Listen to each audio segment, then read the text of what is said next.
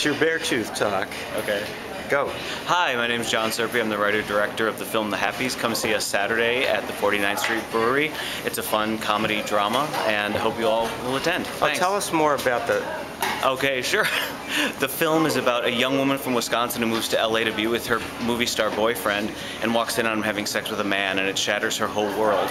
And they decide to get married anyway, and it's about people making very bad choices, and she learns and grows and realizes her true passion is cooking and helps a failing food truck find success and finds herself.